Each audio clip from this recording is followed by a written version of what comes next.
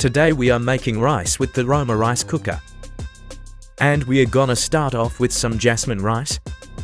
Then we are gonna throw some garlic into it for a little bit of taste and flavor.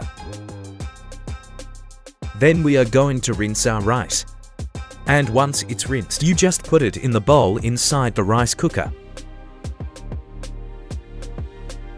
Then after it is all in there, add your water up to the line that you need to. And a little bit extra cause I needed more. Once you are done, you can add some seasoning like salt.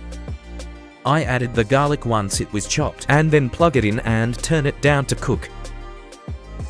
Once your rice is done, this button will flip itself to warm. And you can take a look at your rice. Look at how beautiful it looks, yum. Thanks for watching. Don't forget to like and comment.